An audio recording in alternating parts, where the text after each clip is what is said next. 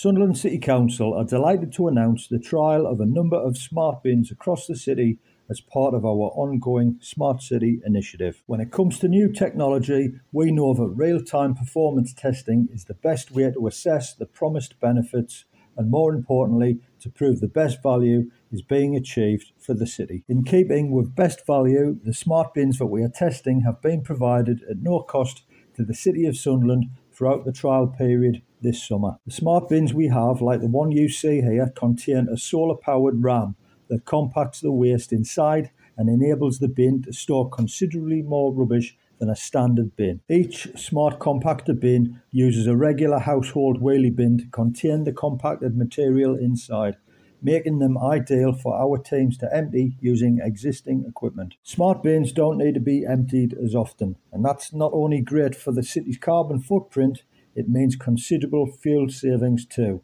with added benefit that the time saved helps enable staff to focus on other duties and enhancement work. The smart bins we're testing don't just compact the waste they hold. The sensors within the bin constantly report on the quantity of waste inside them.